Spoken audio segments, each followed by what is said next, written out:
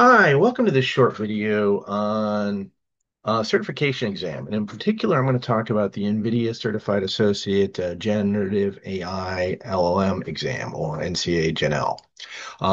This exam review is from Thomas Plunkett, and I'm going to just talk briefly at a high level about this exam and some things to keep in mind if you're planning on taking this exam. I recently took this exam in May of 2025, so if you're listening to this somewhere sometime relatively uh, similar time frame, then maybe this material and information will be helpful for you.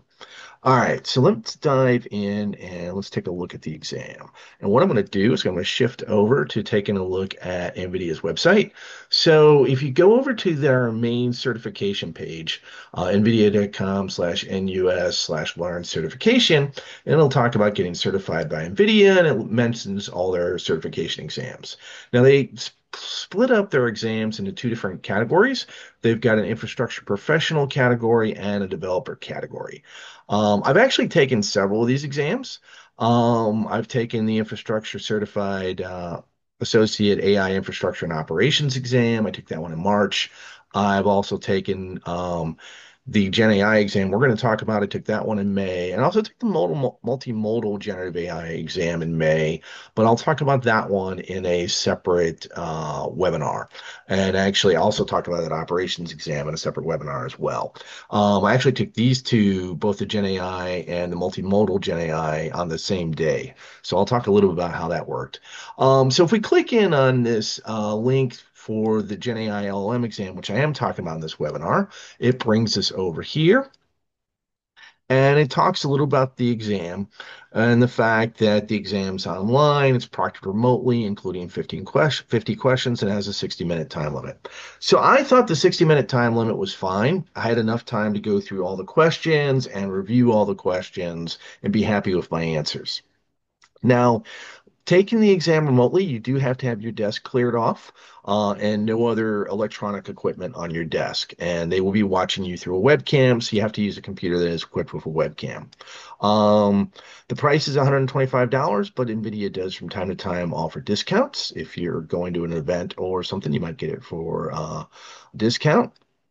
Um, on here, they list the topics covered in the exam, fundamentals, machine learning, neural networks, prompt engineering, data analysis, visualization, experiments, pre-processing, and so on.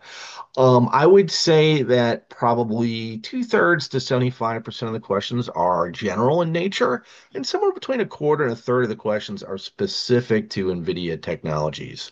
You do not need to be a hands-on programmer for this exam. There are no hands-on programming questions, but obviously, if you've been doing machine learning and neural networks, it'll be very helpful in answering the questions.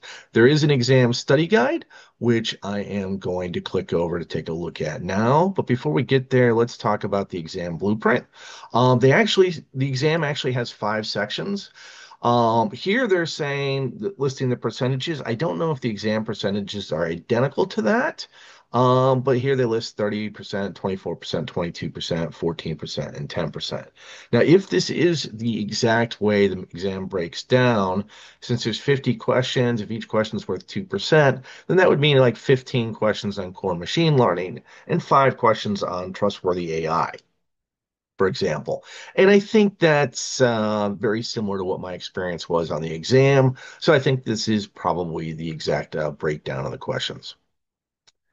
Now, they also list here a number of courses you can take, and they even put price tags on them. Now, I did not take any of the courses they listed here. However, I have taken a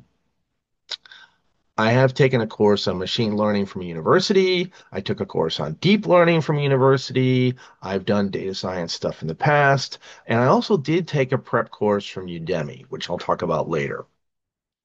Then they list some additional materials down here, and then their study guide has additional materials. So let's go take a look at the study guide. So here is the study guide. It's a PDF for the Generative AI LLM exam. And basically, it goes through each of the sections. Again, it shows you the weights in the sections. Um, Just as a heads up, when I took this exam, I don't remember exactly what I got in each section, but I do know that for three of the sections, I got 95% of the questions right, and the other two sections, I got 80% of the questions right. I think you can pass this exam with a score somewhere in the 60s. So, I got far more right than I needed to.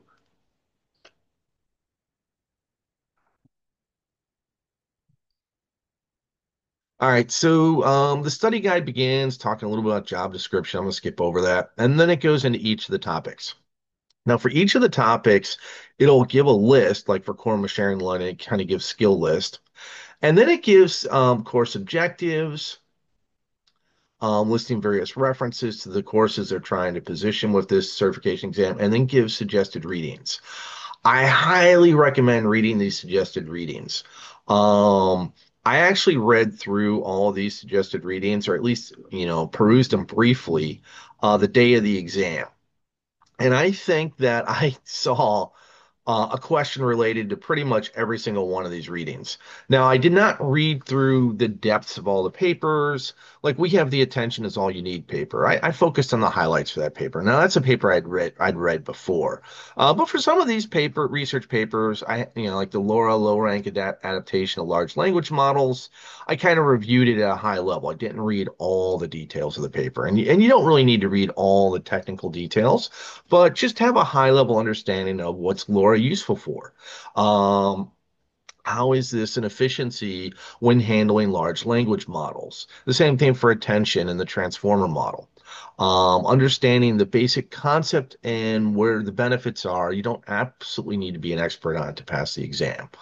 So again, each of these sections, 5 sections, has a list of references. Highly recommend reading through them because you will see questions. Like I said, I think for nearly every reference, I saw a question. Um, let's take another look. I actually went through, since I took the two exams, the two LM exams on the same day. So, I took both the generative AI LLM exam and the multimodal generative AI exam on the same day. I actually took two different study courses while I was studying. One of those courses was the NVIDIA-Certified Associate Gen AI LLM course, and then I took a separate course that was designed for the multimodal AI exam. And these were from two different instructors on Udemy. The Gen AI LLM exam is taught by multimodal AI learning. The GenAI multimodal exam was taught by Andrew Larkin. Now let's talk a little bit about those two courses and the different course developers who created them. They're very different courses. They're both instructors who also create courses for lots of other vendors like AWS and so on. And so some of their material is actually being reused from other courses. So, for example, in the Manifold AI Learning course, it's pretty obvious that most of their materials were used in the AWS Machine Learning course. Um, in the Andrew Larkin course, it's also obvious some of those materials were reused from other courses, but he has a little bit more specific materials for NVIDIA. So I thought his course was a little more focused on NVIDIA. The other course was mostly AWS materials. That being said, both courses were excellent. The Manifold AI Learning course was an excellent review of machine learning and deep learning and associated technologies. Andrew Larkin really provided some great questions. It was much more preparing you for handling the questions and not so much getting into the technical details of machine learning. So they both took a different perspective. I thought they both offered great value, and the price tags for those courses was pretty low at the time I signed up. I think the Manifold Learning was like $10, and the Andrew Larkin course was maybe 30, 40, $50, something like that. Certainly a lot less than some of the prep courses that NVIDIA was offering, for $500 and so forth. All right, $90, 500 and so on. Okay.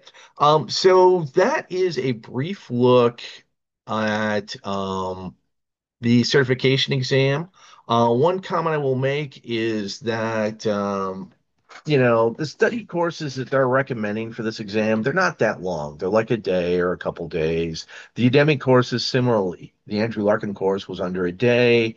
The Manifold Learning was a couple days. So, they're not suggesting you need a tremendous amount of content under your belt to take this exam. You don't need hands-on practice with NVIDIA Tech. It helps if you've used it, but it's not absolutely necessary.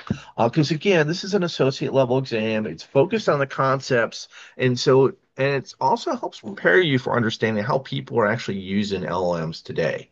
So again, I highly recommend, you know, studying before you take the exam if you're planning on taking the exam. And I do recommend taking the exam because it's a good chance for you to evaluate yourself, how you're doing in learning this material. So thanks for joining this video on the NVIDIA Certified Associate exam for Generative AI LLMs. This has been my review by Thomas Plunkett. And tune in next time when I will cover another one of the exams.